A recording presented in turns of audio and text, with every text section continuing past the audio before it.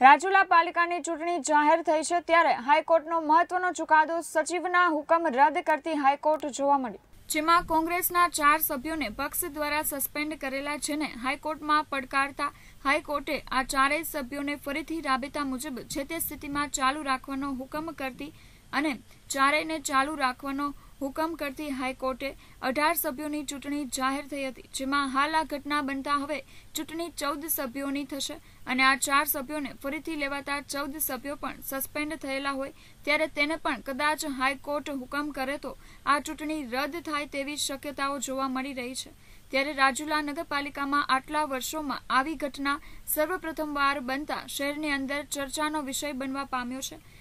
કે હવે ચૂંટણી થશે કે કેમ તે પણ નિશ્ચિતપણે કહી શકાય નહીં। Yogesh Kanabar, KTV news, Rajula.